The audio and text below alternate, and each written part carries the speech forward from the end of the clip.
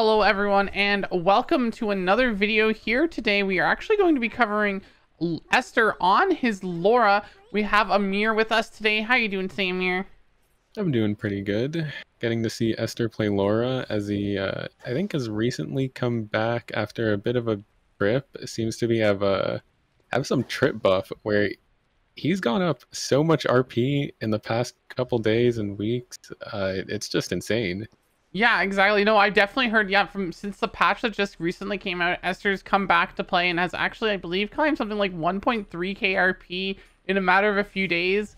Laura just recently got some really nice buffs, as well as some new fancy items that we're going to be probably seeing in today's game that really make Laura shine, and we're really excited to kind of highlight and show you guys why that's so good.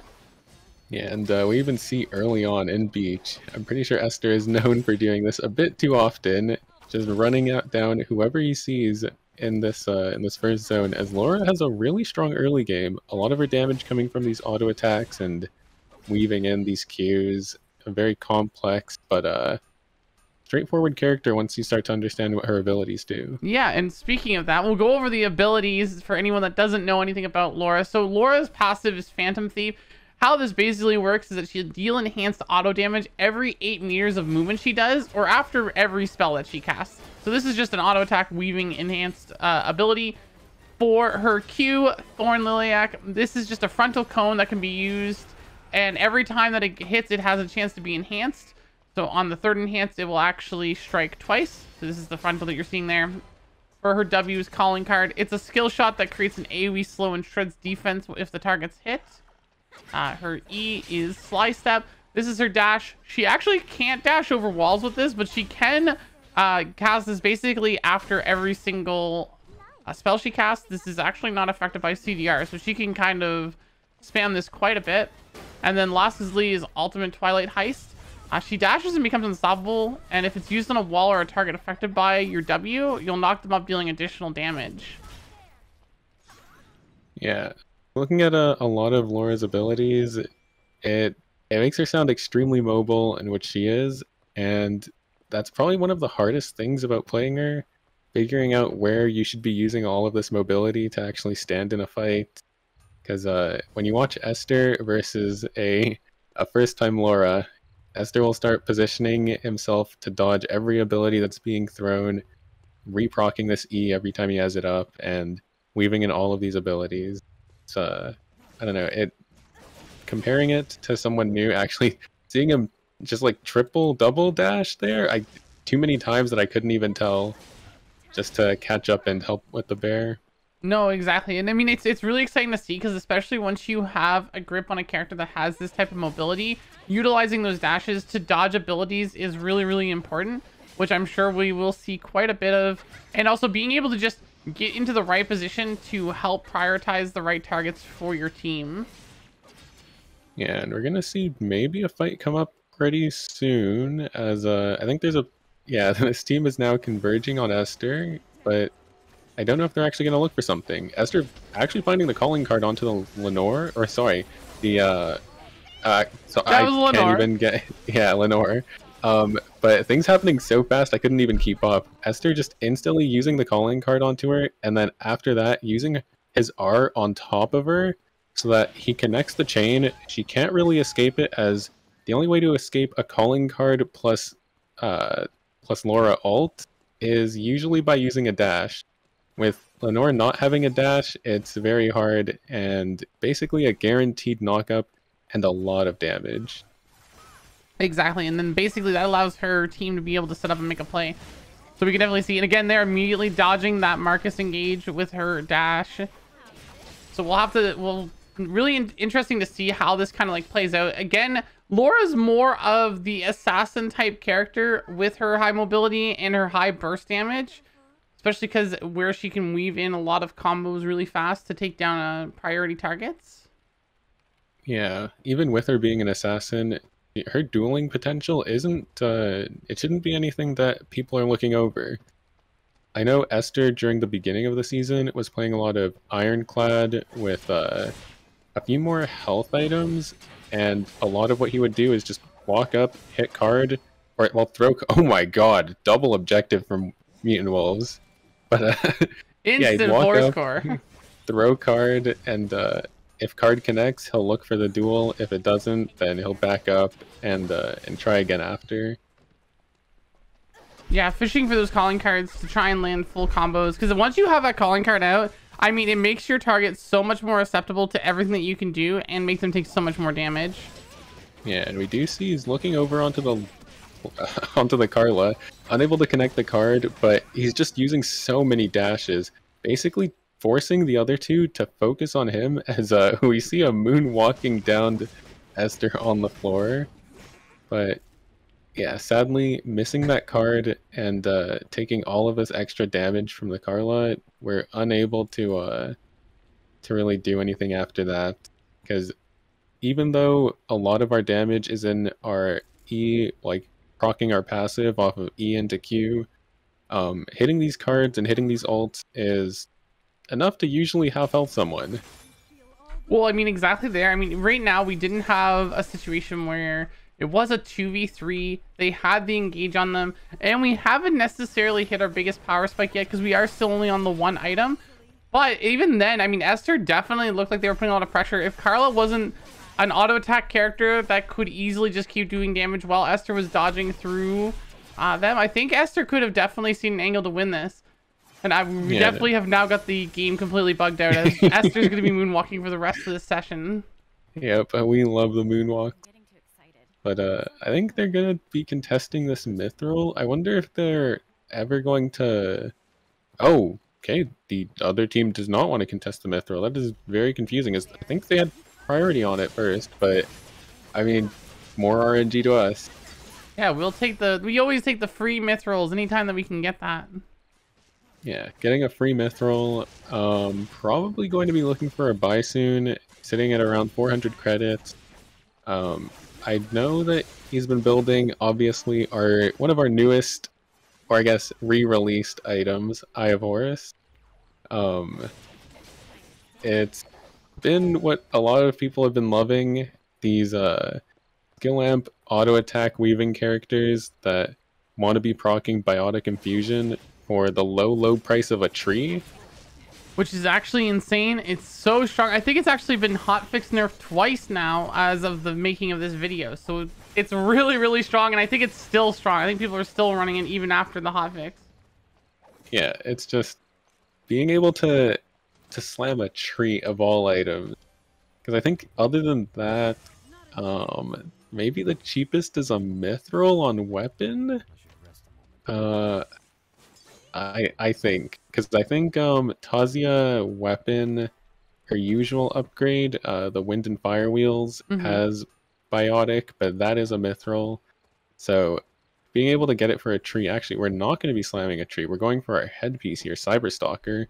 An item I love, but I know it doesn't see too much play on many characters, because obviously it does require you to be weaving in those auto attacks. Which is perfect, though, for characters such as Laura, where she's constantly just building up that stack to get the enhanced auto and then being able to apply this. So I'm sure we're going to see Eye of Horus with this, as those are both really good items to go with an auto attack character such as Laura, especially where she can weave in so many abilities so freely. And this is also a really nice item for Laura in specific, as if she hits the calling card and then auto attacks a tank, they will start taking infinite damage. You have the defense reduction from the calling card, and then you also are increasing the amount of skill damage you deal to them with your Cyberstalker. Oh, she's taking this tree for Eye of Horus right now, for sure. This is it right here. I see the metal in inventory. That's an easy craft, yep.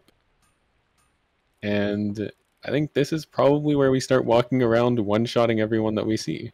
Yeah, I would say right now, if you were looking to play this character, this is probably your peak power spike. You can obviously still upgrade your weapon and your shoes, but I think this is peak power spike for this character currently in the meta. These items are going to make Laura shred people. Yeah, getting the insane amounts of increased damage from Cyberstalker, the increase in your amp from your chest piece going Holy Orders, and then having your biotic on arm. Actually, we're gonna see a big, a lot of damage coming through there as the Vernice was sniper skilling in a bush, but oh, the ult actually connecting to deny Bianca her E, and I think we're just gonna keep going forward. Yeah, that Seeing was Tia on the completely clean. floor. Yeah, there's sadly nothing else, but the Well, amount of damage we see come there. yeah, I mean, we instantly caught up that Bernice. I mean, he died. The ultimate coming in there just to stop the knockup and actually canceling out the Bianca, so they got another kill. Very, very smooth from Esther. And I mean, again, we watched both of them just get it completely obliterated. I mean, it wasn't a fair fight yet, but this is probably going to be the rematch against this team, and it's going to be sweet, sweet revenge. Well, there's the blink going in immediately. Does miss the calling card ult, though, because of the dash. Yeah, we're gonna see a lot of movement coming from Esther. Actually, just gonna keep going forward. Gets hit by the crossbow skill, sadly, but they're still able to take down the Carla. And during the fight, I don't know. Esther just he's just able to react to everything because as he engages, going blink E forward, the Marcus ults out of the bush, and Esther instantly reacts, E-ing backwards to dodge the Marcus W, and he's just able to continue the fight from there. I don't know. Every time I see him make moves like this, it's like maybe I should be locking in some of these more movement-based characters, like the Rozzy, the Tazia, the Laura, and and then I randomly get hit by a Hyunwoo E out of bush. And I start wondering why I locked them in. Yeah, I mean, this definitely makes you feel like this character is so much fun to play. And honestly, if you can have the reaction speed to be able to dodge abilities like Esther does, they are definitely fun to play. Honestly, one thing I really want to talk about that fight, though, is the most impressive thing is after he blink dashed in, he used his calling card and then immediately went for his ultimate to basically try and CC instant kill the Carla. Carla had to immediately dash blink out of that fight and was taken out of the fight instantly from that play alone. And then Esther was able to just instantly kill out the Marcus. He's 1v3ing right now. Similar here, where he's just calling card onto frontline, ult them, actually going to be taken down by the Tia. A lot of damage coming out from her, but I think our team is actually able to... Oh my god! I didn't know this was a Tazia video. Are we covering Tazia right now? Our Tazia just 1v2, 1v3. What the heck kind of clutch is that? What? Blooming Plateau. And, okay, we see you. Yep, you know, he's being added to the list right now. Yeah, but hey, honestly though, that was a really, really, really crazy engage from Esther in my mind. Because again, like I mentioned, you know, sort of plays the assassin role, but Esther just played that as if he was the frontline engage for his team and actually almost made it out of that perfectly fine. Like, did so much damage by himself and then back, like if his team was there immediately as he engaged, I think that was just an instant clean wipe without anyone going down. Yeah, it was a lot of damage coming through. He basically solo killed the Elena, I'm pretty sure it was. Yeah. With just his like one rotation of his abilities, and he was sitting in there 1v3. That was like the amount of things that he's able to do on this character is insane because he did all of that and then got out and then continued the fight once his team got over. Yeah, a little unfortunate. Did end up going down. Had to rely on the GOAT Tazia, but hey, it still works out there. Yeah, but we're going to see him come forward here. Actually going to be destroying and shredding this Luke. I think he doesn't really have too much left. Because, yeah, we're going to see our Kathy out of range. Because, sadly, Laura does need things to be hitting if she wants to keep all of this mobility going. As traveling the distance to get your E back up isn't... it's not too nice when you just have to run. No, exactly. Definitely need to be landing it to be able to keep weaving the combos going. But honestly, if he's not the one that has to engage and engages afterwards, it creates it so much easier for him. As we saw, like he can shred a tank, he can shred through a lot of people and do a lot of damage. So it's really nice if his team creates that space for him. Yeah, and we actually saw there was a glacial ice on the floor after they had killed the Tia team. and he slammed it into his boots right after getting a mithril. But oh my god, we're actually going to see the R connecting. He connected the calling card while she was grabbing the meteorite, and then right after she dashes, knowing that she has nothing after that, connect the ult. But sadly cannot take down the Yuki, as dual sword skill might be a bit too far of a dash for him. Yeah, but I think that's perfectly fine. I mean, they've definitely put this team in a really bad spot by putting that kind of pressure onto the Estelle. Immediately forced them into that awkward spot with red, and now already have them buy back. So again, you know, nothing super flashy, not the necessarily inherently the killer on the team, but I mean, Esther's doing a lot of things to help make sure that his Tazi and Aiden are just getting the free clean sweeps of these fights. Yeah, we're not locking in Rozzy needing to show that we're the main character 1v3 every fight. We're jumping in, dodging 7 different abilities for our team, and then making sure that whoever they need on the floor is defense shredded, is being skill amp bonus damage. We're just throwing everything we can onto them, pressuring their back line, pressuring their front line, and then running out of the fight after we get low. No, for sure. Burning as much resources as we can with this character. But I won't lie, I do think Esther playing on Laura definitely has main character energy. I do believe if we give him the right chance, he will absolutely take that opportunity to try and prove to us that he is the main character of this lobby. And I'm hoping to God that we do get to see some crazy play coming in from him. But right now, yeah, his role is just to burn a lot of resources and then just gives the game completely free to his 2 teammates. Yeah, I mean, on this team, when you're playing with Tazia, Aiden, Laura, it's like everyone here wants to be the main character. Like, everyone will hopefully be given their opportunity. We already saw the Tazia just pop off 1v2 a fight, and I'm hoping maybe in this final fight, or in one of these final few fights we see coming up, that we will see this Laura do the Laura things where we're dashing and dodging everything, auto attack weaving, throwing these Qs in. Yeah, look, I'm not saying for his teammates to end, but let's get his teammates to end so he can get a clutch, please. We need to see this 1v3. Yeah, I mean, knowing Esther, seeing him play over many years now, going from character to character, I think ever since he's locked in Laura, it's been I don't know, he's always just seemed to have a new peak every time he locks her in again. He'll be one game, do something, make the smallest mistake, instantly realize it, and then the next game, never make that mistake again. Always a good mindset to have, of being able to just correct and make sure you don't make any mistakes moving forward. Yeah, sadly, I don't think we're going to notice any of what's going on under us. Yeah, there's been brawls. A lot of fights. Yeah, just fight after fight. People are being reduced to duos. I don't think we have a solo yet, but oh, we are going to catch one.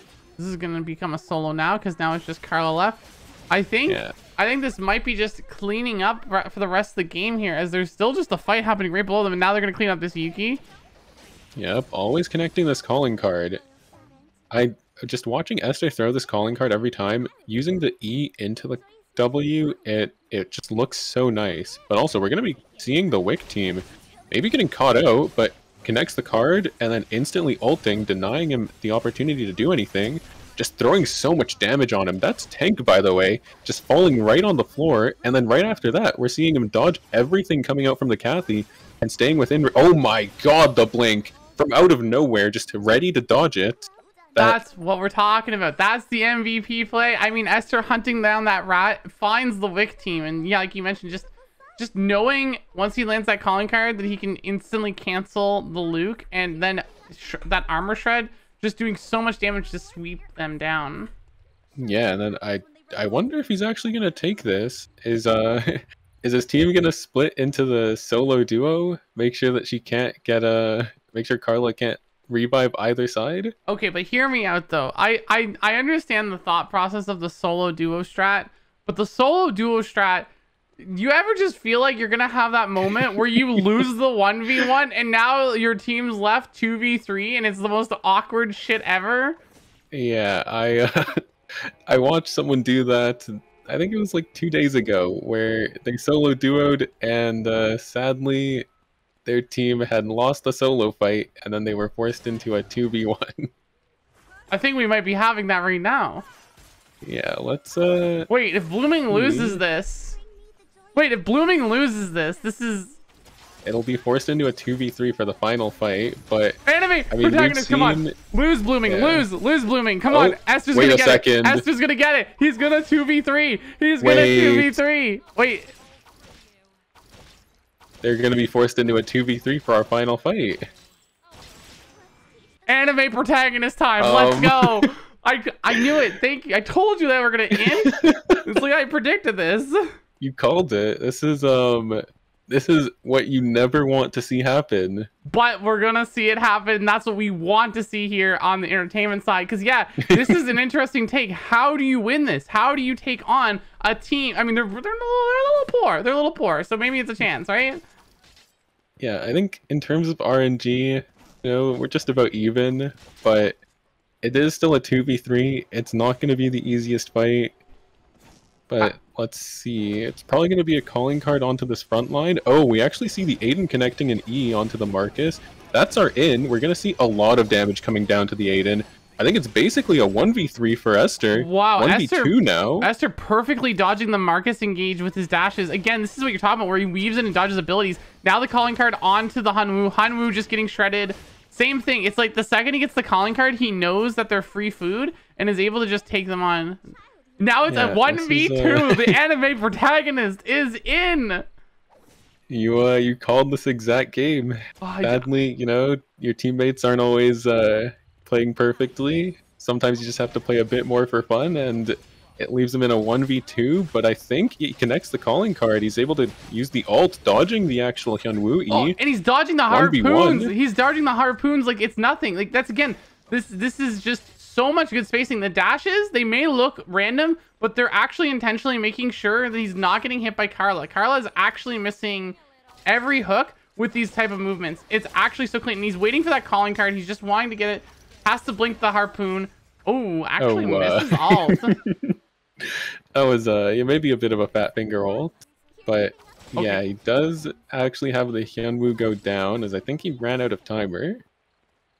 But I wonder if what's his in here, because I don't think he's connected the calling card yet. There it is. He does have the ult up. It connects, and that's the kill. That is crazy. And just so everyone knows, we don't watch these beforehand. This was actually just a coincidence that we ended up finding something like this, which is kind of crazy. And honestly, Esther was a prime example of how to play Laura there. That last fight, if you're looking to learn this character, watch that last fight over and over and over again. That is exactly how you want to play and carry on Laura. Well, I hope you guys enjoyed the video, and we will see you in the next one.